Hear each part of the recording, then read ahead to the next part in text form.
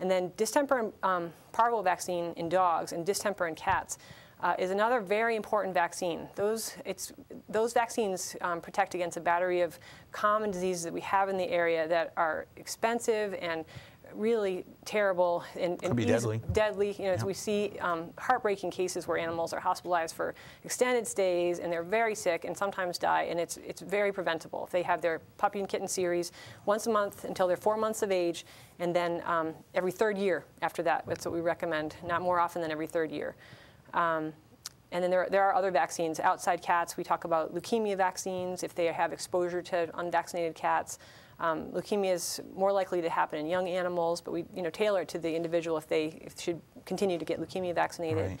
And then there's Bordetella vaccine. It's just a intranasal, or it can be given injectively for dogs that are boarding often or go to the groomer. It helps to protect against some colds that go around when a lot of animals are together. Lyme vaccine we talk about, and lepto. Lepto is a bacteria that can be found in contaminated water sources. That's the reason that's a big topic is because it also can be zoonotic. People can get lepto.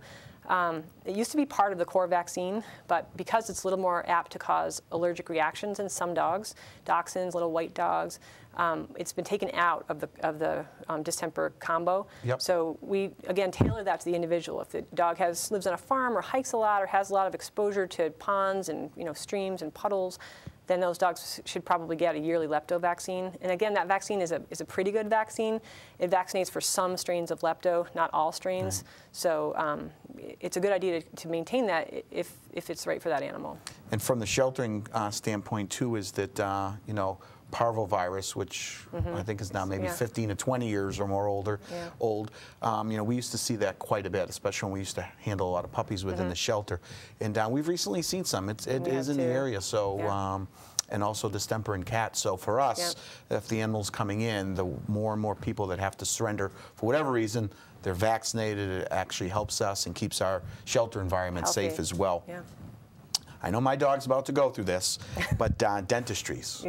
It's become, and even within the shelter, Dr. Looney, is that so many cats are coming in, and we're able to keep cats that are much older today than they used to be. Right. And so it's not uncommon for us to have a cat 10, 11, 12, 13 years of age, even a little bit more, available for adoption.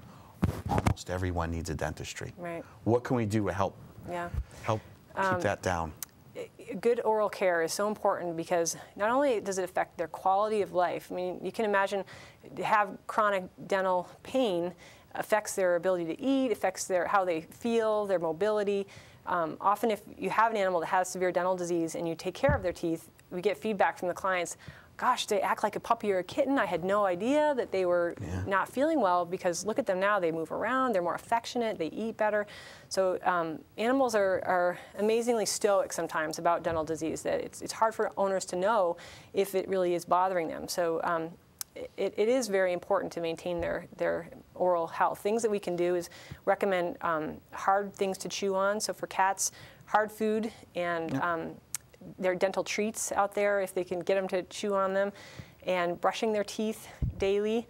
I know that's a lot to ask, but if people can, it does help if people can do it. You can start slow with just a piece of gauze and work up to a soft toothbrush with toothpaste that's designed for dogs and cats. It tastes good, and it has enzymes in there to help break down some of the plaque that's forming. In dogs, chewing can be of great help in keeping their mouth healthy. If we can get dogs, I always recommend rawhides. I know that can be a debatable topic depending on if the animal can tolerate it. But when I see old dogs come in that have puppy teeth, beautiful teeth, I always ask, what are you doing at home? And 99% of the time people say, oh, he gets rawhides all the time. Yep. Rawhides are soft enough that they don't break teeth like real bones can, nylobones can, but they're hard enough that they scrub the teeth and they exercise the gums and they really keep their teeth clean. And it's normal to see a little bit of blood on the rawhide because especially when they first start chewing, it will cause the gums to bleed a little bit. But I recommend just a supervised 10-15 minutes a night chewing of rawhide, and take it away, put it up. But every night, if they can chew on rawhide for 10-15 minutes, if the piece gets small, throw it away so they don't swallow a big hunk of it and choke on it.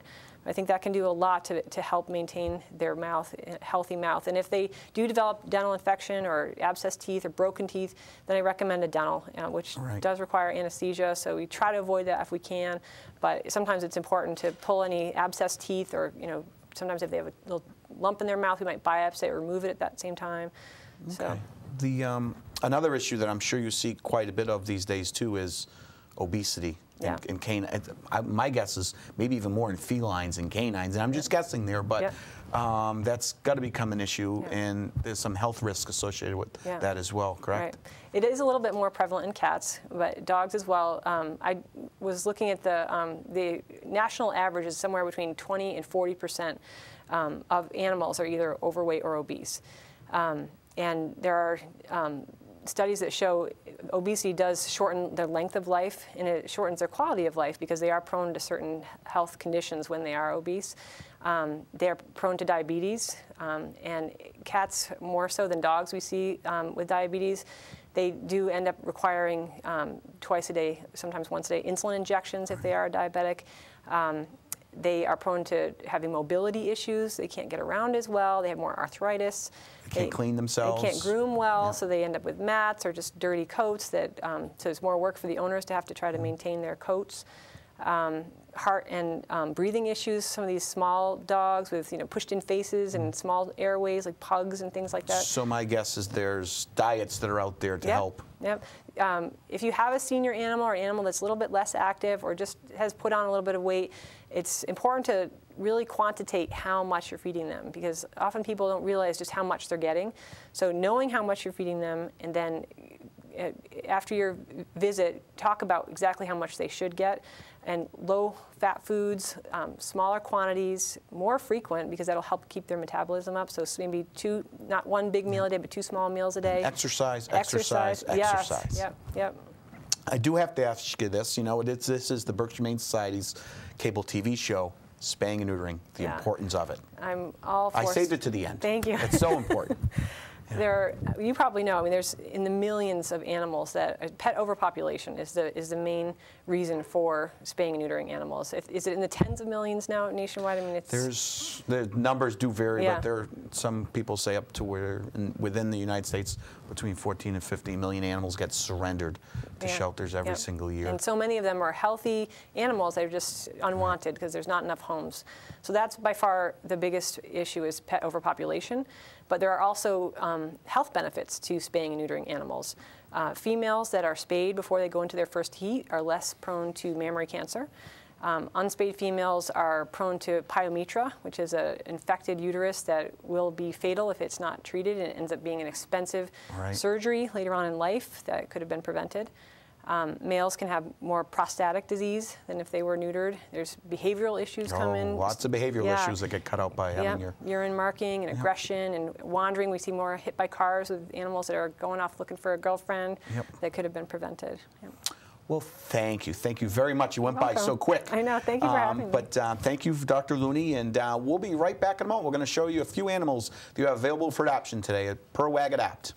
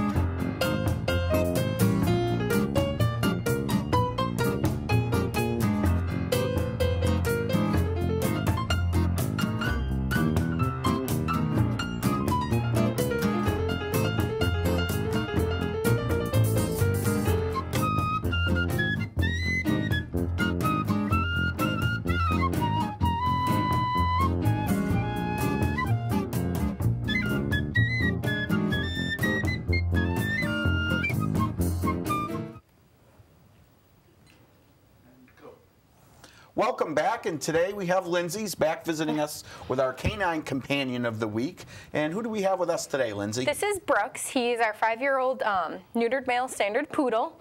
He got surrendered to us because he was too much for the elderly owner in the house. He definitely, even though he's 5, he's still young, likes to jump. He's definitely a very powerful dog, even though he is a poodle. But he's a very good boy. A lot of grooming involved with standard poodle. Oh yes, they're definitely not your easygoing maintenance dogs. They do have hair, so they do grow constantly. So every 6 to 8 weeks, you're definitely going to need proper grooming. Okay. And daily brushing. So you're looking specifically for a home with him, with someone that's home during the day, where his housebreaking to cure his housebreaking issues, or? Yes, someone that's going to be constantly on top of him. Someone that's not going to let him get away with things. He's definitely going to need an owner that, is constant, having him sit for everything. In his previous home, he kind of got away with everything. We had to reteach him everything. Just the basic sit command he didn't even know. So. I noticed before, because I remember when he first came in, he didn't know many or any commands at all, and just seeing him sit there for a treat was quite impressive. So. Yeah, he finally sit, and he's starting to learn down with a lure, so he's come a long way. How long has he been at the shelter? He's actually surprisingly been at the shelter for, almost 2 months now. With a standard poodle, we haven't seen them at all, at least since 4 years since I've been there. So, it's definitely very weird to see him here this long, but like I said, he's not your typical standard poodle that people see. So okay, could you anybody's interested in Brooks here, or any of the other canines that they may see during our break, how do they get a hold of you? All they have to do is just call the shelter. It's 413-447-7878, and extension 26 goes right to our kennel office. All right, well, Lindsay, thank you for coming on today. Thank you for having us. And we'll see you next show. Yes, sounds good. Thank you. We're going to take one more quick break, and we'll be right back. Oh.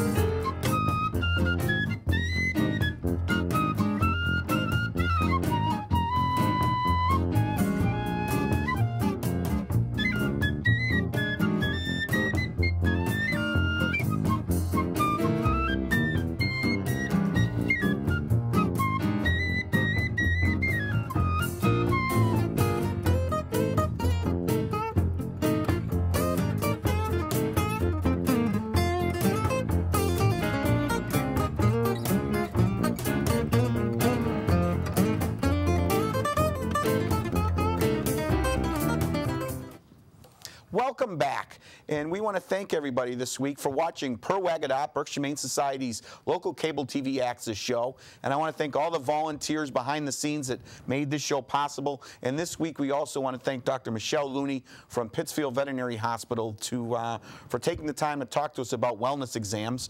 And one quick more announcement is that we want to remember, if anybody wants to see a specific topic or subject out there, to please give us a call at the shelter. We're located at 214 Barker Road in Pittsfield. Our adoption hours are Tuesday through Saturday, 10 to 4, Thursday evenings, 5 to 8 p.m., and Sundays from 1 to 4 p.m. And don't forget, now we have our feline adoption location down at 301 Stockbridge Road in Great Barrington. It's called Paradise. We have many felines available for adoption. So until our next show, thanks for watching, and tune us in again. Thank you.